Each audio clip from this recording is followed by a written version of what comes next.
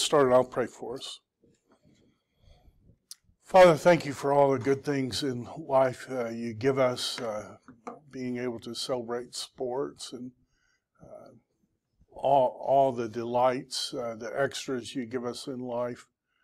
I pray that you help us understand today this key point of theology, very practical point of theology that can help all of our churches experience the unity that you've designed. I pray you help us think your thoughts after you today. And we pray all this in Christ's name. Amen. Messed that up. So take quiz 29. It seems like I've gotten the numbers messed up somehow. Like as I'm grading the homework, it seems like my numbers have been one off somehow. But anyway, we'll call this 29, and I think we'll be right. It won't count against you if I've made a mistake. So, but if you'll take attendance 29, I'll appreciate it. What we're going to look at today is this central argument of the book of Romans. And basically it's this, that Jesus is the new Adam. And if Jesus is the new Adam, then that means something for all of us who are connected to Jesus. So what we're going to see is that Christians are connected to Jesus the same way that once we were connected to Adam. Christians are connected to Jesus the same way once we were connected to Adam. And if you think about that, Adam played for the side. He played for the side and lost. And because he lost, he passed on to us a principle of corruption that taints everything that we do. If left alone, that principle that we inherited from Adam, which we ratify every single day of our lives, if left alone, that principle will putrefy and lead to every possible sin. But the great news is that Christians are now connected to Jesus the same way once we were connected to Adam. And what that means is, just as Adam passed on a sin nature, Jesus is passing on to us a new nature, a new heart. In fact, it's his heart. So we were once connected to Adam. Christians are connected to Jesus that same way. As Adam's failures played out in the life of all his natural offspring, so the success of Jesus plays out in all his supernatural offspring. Adam failed, Jesus triumphs. And the obedience, the goal of all this is an obedience to God, not out of trying to win God's favor, but an obedience that's born out of love, where we just love God so much we want to do what God wants. That's the goal that the whole Bible is pressing us to. So let's look and see where Scripture makes these points. So Paul writes in 1 Corinthians, "Thus it is written, the first man, Adam, became a living being. The last Adam became a life-giving spirit." And so this is connecting Jesus as the last and final Adam. Noah was an Adam who failed. Abraham was an Adam who failed. David was an Adam who failed. Jesus is an Adam who didn't fail. So there's a connection, a parallel, a contrast between Adam and Jesus. There's a contrast between the dirt man and the God man. The man from earth versus the man from heaven. And we're going to see how that plays out. Because that first man sinned, and God said, "On the day you eat it, you will surely die," and you read this story and you realize he lives 930 years, you kind of understand that the Bible's talking about a spiritual death. Adam died spiritually, and because he's reproducing after his kind, he's reproducing little dead spiritual people who are never going to be able to live in God's garden of pleasure. The new covenant is saying God isn't giving up. He's got this new couple. They are going to love each other fully. They are going to love God fully. And they're going to live in the restored Garden of Eden. Paul says this, the first man was from earth. He was a man of dust. He was a dirt man. The second man is from heaven.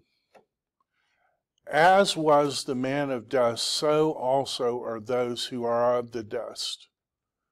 Adam chose his wife over God. He introduced this brokenness into the world, and all the different things we see today, the failures, come ultimately from that one man's choice. But look at the contrast. And as is the man from heaven, so also are those who are of heaven. Jesus said, my people are not of this world. The core of who they are isn't driven by the failures of this dirt man. The core of who they are driven by the heart of Jesus. Just as we have borne the image of the man of dust, we shall bear the image of the man from heaven.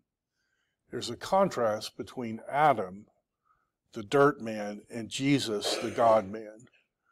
And there's a contrast between those who are connected to Adam and those who are connected to Jesus.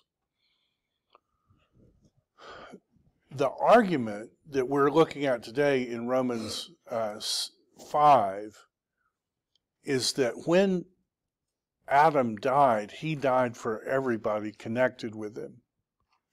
When he rebelled, the result is death, spiritual death, for all those who are connected to him.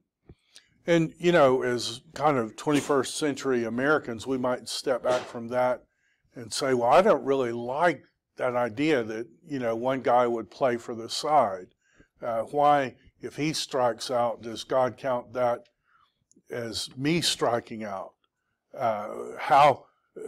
Whoever agreed to, you know, David fighting Goliath, and if David wins, we all win. I didn't agree to that. Well, I suppose God would say to our modern culture, haven't you ratified the choice that Adam made? Don't you face the exact same choice Adam faces every day, and don't you choose every day to go your own way rather than to go God's way? And I think a moment of reflection, we would all say, well, of course we do that. The other thing we might point out is that the reason God set it up where one guy would play for the side is because that's exactly the same setup with Jesus. One guy played for the side. And when he hits a home run, we all hit a home run. Jesus is the new Adam. John 3 says the same thing. He who comes from above is above all. He is of earth, belongs to the earth, and speaks earth things. I think that's what it literally says in the Greek. He who comes from heaven is above all. And what that means is, when you think about the normal Christian life, if you say, well, you know, if I believe in Jesus, what should I expect in this life? This is what you should expect. In Adam, the moment you were conceived, in Adam, you were born with a defective heart. Your heart was spiritually dead. In fact, the scriptures call it a stone heart. The moment you were conceived, that was true. Now, when you were born, it doesn't mean that you were an axe murderer or, you know, this horrible person. When you're born, you were relatively innocent. But the problem is, at the core of who you were, is this thing that's wrong. This thing that's bent toward evil. I don't know about if you have brothers and sisters, but did you ever have to teach your little brother how to lie? Did you pull him aside and say, this is how you tell a lie? I know you want to tell the truth, but this is how you lie. Did you ever teach your little brother that? Did you ever teach your little sister how to be selfish? I know you just want to just give everything away, but this is how you need to be selfish. Did you ever learn that, or was that just kind of a natural thing of who you were?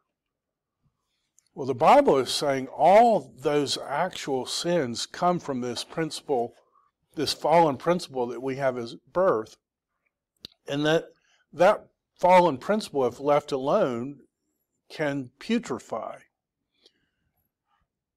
Salvation is God's grace to the undeserving, where he takes away the heart of stone and gives a heart of flesh. And the Bible is making this argument that what your life will look like then is a series of ups and downs. Sometimes when you're walking close to God, sometimes not. But that over time, what's going to happen is that new heart is going to influence who you are.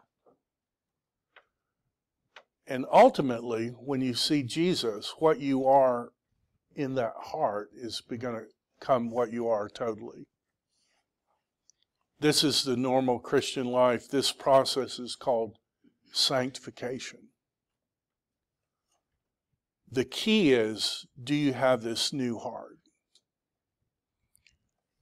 And the little note here says the gift of God's gift of regeneration is so powerful and so certain that it will have its inevitable effect of complete sanctification in the image of Christ. It is a life of progress and pitfalls with measured growth over time. So what if you came to Christ today, what should you expect? That's what you should expect.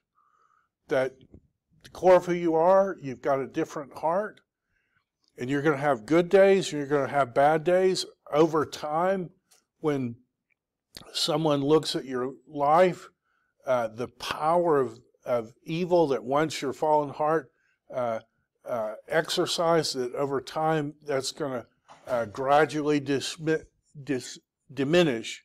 It's never going to completely disappear in this life. In this life, there are always going to be remnants of that fallen nature.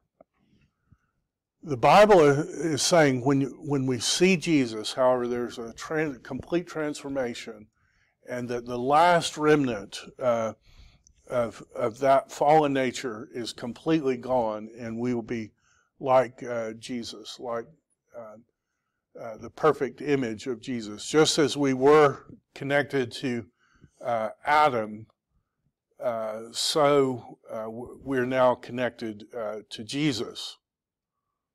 Now, the corollary of that is that this is the normal pagan life. When a lifetime pagan is conceived, they're conceived exactly like the person who ends up in heaven is conceived. They're conceived and they have this fallen heart. It doesn't mean they're an axe murderer. It doesn't mean that they're a horrible person. When they're born, they're relatively innocent. But if at the core of who they are, you have this broken, defiled heart, what's going to happen over time is that heart is going to bring more and more evil to the person. That process is called reprobation. In Scripture, it's the statement, the sin of the Amorites has not yet reached full measure. And what you're going to have is the seeds of corruption, this is what the note says, inherited from Adam are so powerful and so certain that they will have the inevitable effect of complete reprobation if unchecked by God. Life without grace is a life of pitfall and corruption, with measured devolution downward into total corruption. If God just leaves somebody alone, what's always going to happen is that fallen heart is going to begin to influence the person. And maybe for a while you can make yourself a little more moral. You can double your resolve, but inevitably what's going to happen over time, sin's going to get you. And the more and more you give into sin, the more powerful it will be, until finally, when God closes the door of the spiritual ark, so to speak, what it's going to be is total reprobation. Complete transformation into evil. And the Bible is saying those are the two options. Those are the two natural things. So Paul is taking that doctrine and saying, if you want to help a racially fractured church, the way you bring that church together is you help them realize the truth of that idea. That everybody's saved by grace, and that ultimately everybody's going to end up completely transformed into the image of Christ. And so what we have in the book of Romans, and you may want to jot a note down here, because I think one of the exam questions has to do with the book of Romans. But this is the outline of the book of Romans. So chapters 1 through 8, Paul's making the argument: Jewish Christian and Gentile Christians are saved by grace alone through Christ's merit alone. And so Paul is saying, if you want to bring this church together, and you want there not to be racial divisions, if you want to get rid of that pride, that natural pride that we all have, help people see that everybody's saved the exact same way. It isn't that you were easier to save by God than somebody else. We were all equally connected to Adam, and so we're all being saved the exact same way.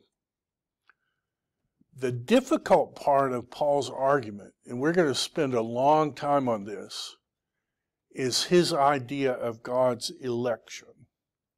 And he's going to dive neck deep into it in Romans 9 through 11. And the argument there is that individuals who are saved are elected by God. They're predestined to become part of this true Israel.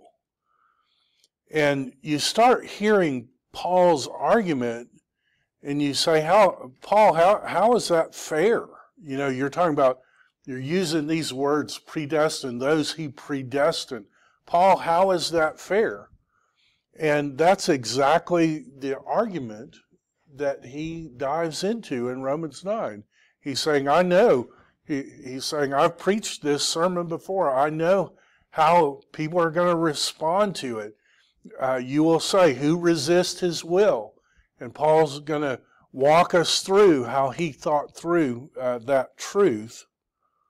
And then in chapters 12 to 16, Paul is going to say, in light of God's mercy to you, when you realize that God has been merciful to you, and that's how you're a believer, how should you live in the world? And how is that going to make you love other people? The basic argument is, how do grace-filled people act in the Christian community with different views on non-essential things? So he's going to say, okay, you non-Jewish Christians, you look at certain things this way. Well, how do you interact with your brother or sister who's committed to food laws that maybe you don't like? And Paul's going to walk us through how to do that.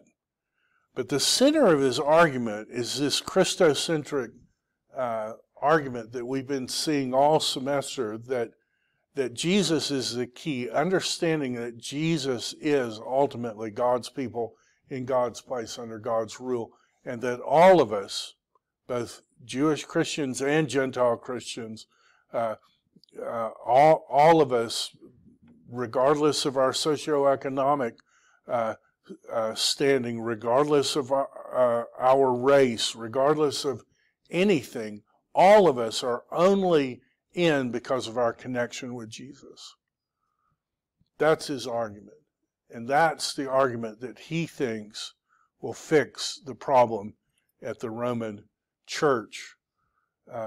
Modern scholar puts it this way, that Israel is reduced to a remnant, and then we have the idea of the 12, but in reality it's just Jesus. It's Jesus' obedience.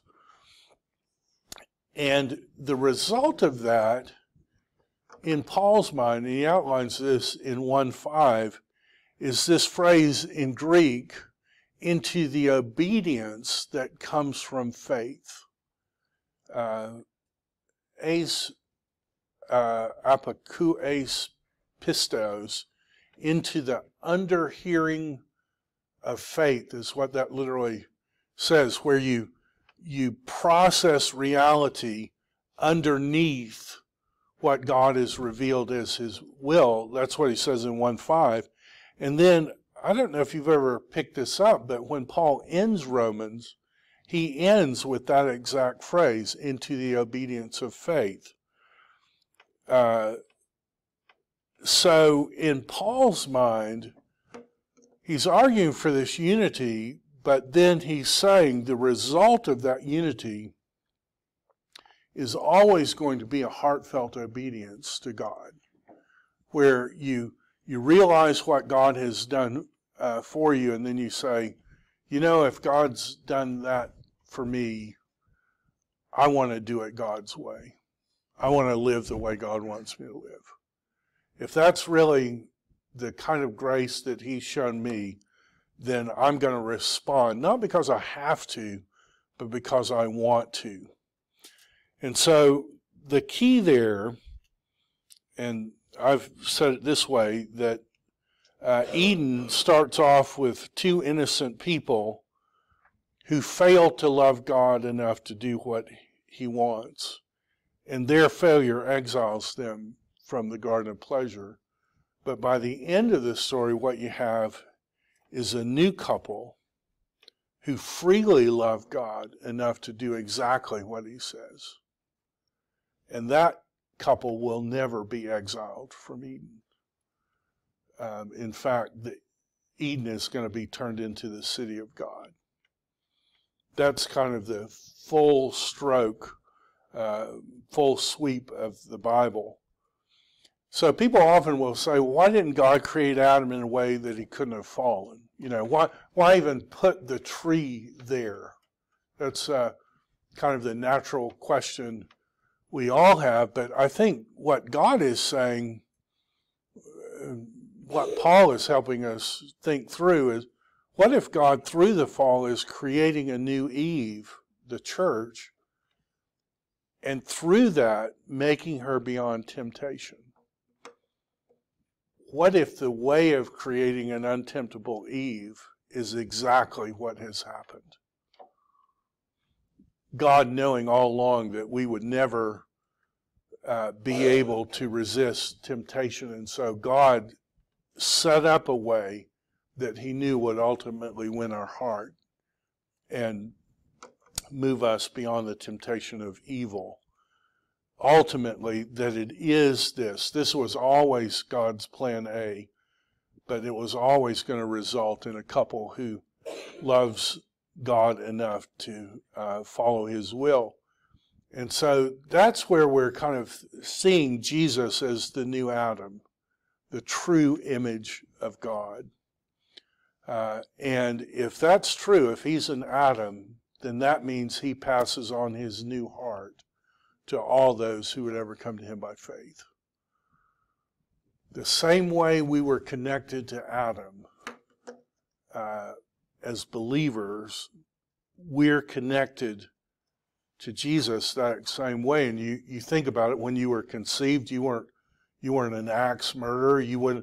But you did have a fallen heart, and eventually that fallen heart would play out into actual sins.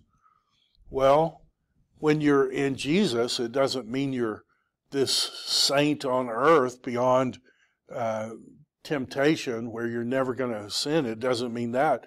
But it does mean that that new heart eventually is going to take over who you are. And eventually you are going to be in the exact image of Jesus. Spurgeon said it this way: our Lord Jesus in some senses is more completely man than Adam ever was. And I don't know, if you start thinking about that, what would have happened if Adam hadn't fallen? I mean, he's living in the garden of pleasure. He can do anything he wants.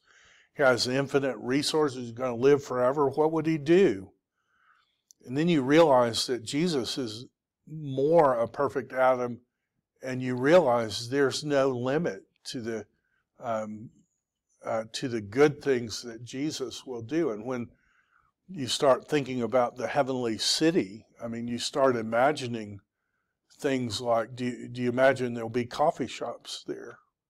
Will they be terrible coffee shops or good coffee shops, do you suppose? And there be, do you think there'll be people who play music in heaven? I don't know if you've ever seen on YouTube the Jamaican guitar player Nada. Has anyone ever seen him? So I don't know how he does it, but he can play two different melodies on a guitar with his fingers at the same time. And so he'll take popular songs, and with his thumb he'll do the percussion and kind of a bass line melody, and then with his top three fingers he'll pick out the melodies of songs. I mean, it's almost preternatural or supernatural, and he makes it look effortless. You know, he'll look around and talk to people, and he'll be playing two different melodies at the same time. Well, do you suppose there'll be people like that in heaven? Do you suppose if you wanted to take guitar lessons in heaven that you'd have a good teacher there? Or if you wanted to learn about courageous military history, do you think God would let you sit down with Abner or David? Or Joshua Lawrence Chamberlain, the hero of Little Round Top? Do you think heavenly Jerusalem would be like that? Do you think you would have close friendships there if you have friendships on earth? Do you think there'll be sports in heaven? If Jesus is in some senses more completely Adam than Adam ever was, then anything that we've developed on earth would have a superior thing in heaven. And that's exactly what the Bible is telling us. So Paul's argument is this: therefore, since we've been justified by faith, we have peace with God through our Lord Jesus Christ. We're believing that Jesus has played for the side, that Jesus has lived the perfect life, that Jesus has loved his neighbor as himself, that Jesus has loved God with all his heart, soul, mind, and strength. We haven't done that, but we believe that he has done that and that he's died for our sins. And therefore we have peace with God. God is not angry with you anymore if you're in Jesus. Through him we have obtained access into this grace, into this free gift from God, not because we've earned it or deserved it. Through him we've attained access into this grace, and we rejoice in the hope of God's glory. What does that mean, to rejoice in the hope of God's glory? This is what it means. Beloved, we are God's children now. On earth, even with failings and imperfections, we are God's children right now. And what we will be has not yet appeared, but we know that when he appears, we will be like him. Is Jesus temptable by evil right now in heaven? And the answer is no. Jesus hates sin. Jesus is completely untemptable by evil. And the text says when we see him, we'll be like him. I mean, think about the kind of sins that trip you up over and over. And imagine being able to look at that sin and say, that's the stupidest thing I've ever heard in my life. Why would I ever do that? When we see him, we will be like him because we will see him as he is. Everyone who thus hopes in him purifies himself as he is pure. And then, maybe the most stunning verse in the entire New Testament, Peter says, for by these he has granted us his precious and magnificent promises, so that by them you may become, and look at that, you may become partakers of the divine nature. Now, I don't know about you, but if that weren't in the Bible and someone said, oh, you can become a partaker of the divine nature, I would say, oh man, that's a New Age thing. That's just not true. Well, the Bible actually says that you may become partaker of the divine nature. Now, that isn't saying you're going to be God. The Bible's clear. There's only one person that's God. But the Bible is saying that there's something about God's nature that God is willing to share with us. A holiness, untemptableness by evil, a love for what is good and a hatred for what's false. You may become partakers of the divine nature, having escaped the corruption that's in the world by lust. And you start asking this question that we've started asking a lot. If heaven requires people completely conform to the will and character of God, how can I hope to be in heaven? Well, the way you can hope to be in heaven is this thing that God has promised, where you're being transformed into the image of Jesus. You're becoming partakers of God's holiness, his righteousness, his goodness. He disciplines us for our good so that we may share in his holiness, so says Hebrews 12. Paul's argument, because God's love has been poured into our hearts, the way God is going to make us untemptable by evil is when we start realizing just how much he loves us, just how much he's done things for us.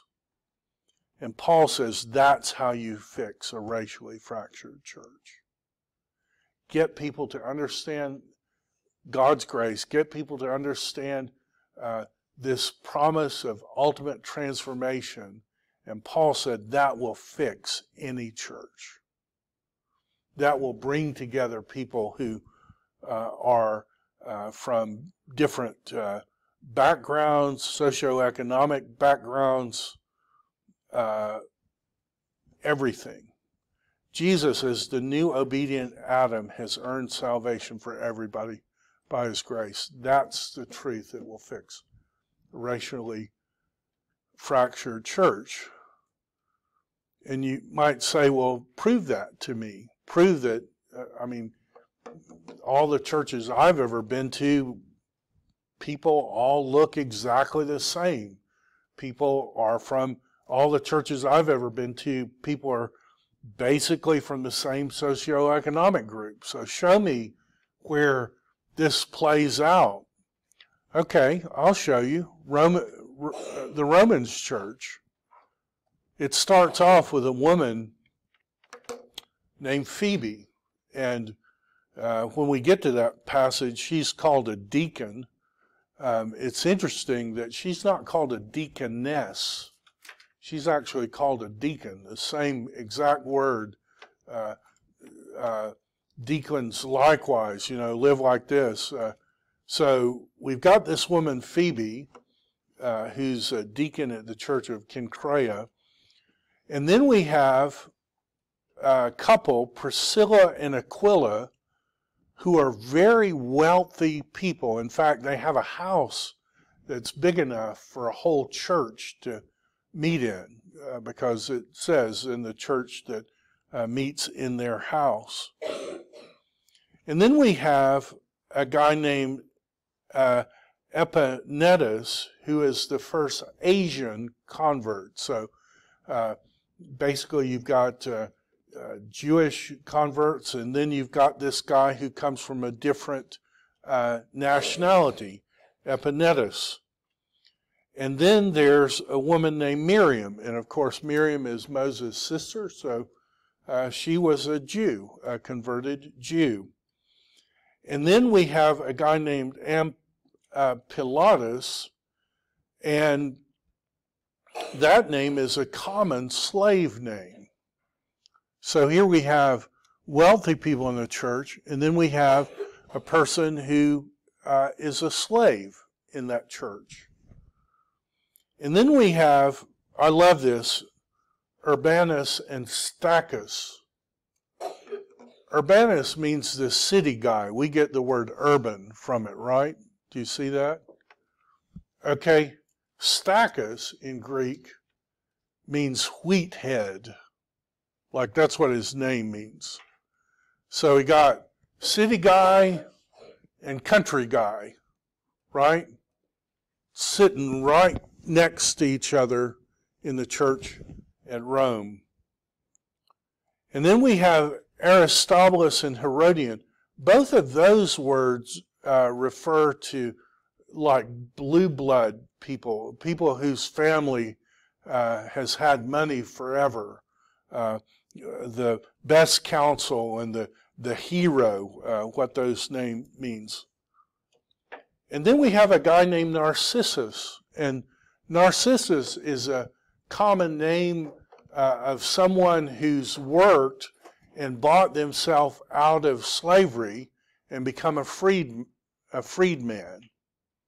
So here we have in the church a freedman, an entrepreneur who worked and got out of slavery. And then we have two women, Tryphena and Tryphosa, and their names in Greek mean dainty and luscious. So apparently they were like pagan women who converted to Christianity. So they weren't Jews, or they were just converts from pagan Rome. And then we have a guy named Tertius. And Tertius is the guy who actually wrote the book of Romans. Like Paul dictated it, and the guy who actually wrote it down was named Tertius. And when I say was named Tertius, he wasn't really named Tertius, because Tertius is actually a number. We get the word tertiary from it, and it means 3. And so Tertius was a guy who had been in slavery so long that when he was born, they didn't give him a name, they gave him a number. You're 1, you're 2, you're 3. Tertius's name was 3. And the whole reason that you and I can read the book of Romans is because Tertius was smart. He learned how to read and write. He then made his living by writing things down. And when he writes his name, he says, I, Tertius, who wrote this letter, greet you. He didn't even have a name. He just had a number. And right next to him was a man named Erastus. And Erastus was the director of public works at Corinth. And if you go to Corinth today, they'll take you to a piece of pavement. You know how when you're in a city and it'll say something like Sparta, founded in 1845 by John Freeman or something like that. You know how you'll have stamps like that? Well, you go to Corinth and you have pavement that says, I, Erastus, paid for the paving of this road. So in the church in Corinth was a guy who was born into the kind of poverty where he didn't even have a name, and he was welcomed in that church, and a guy who was so rich that he paved the roads in Corinth, and those guys sat next to each other on the same pew in the same church.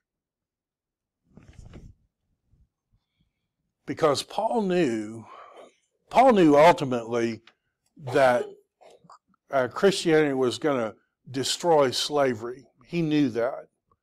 But he knew that in the world he lived, 2/3 of everybody who was alive was enslaved. And he knew that the power of Christianity could bring all people together. Races, socioeconomic, all of it. And we see it in the church, this list of names. Jew, Gentile, city person, country person, blue blood, someone from no background, and they're all worshiping Jesus together, and they're all growing on this road to complete transformation. Paul knew that his argument was powerful. Jesus is able to bring all of us together. The understanding the grace of Jesus can conquer the minor things that make us different.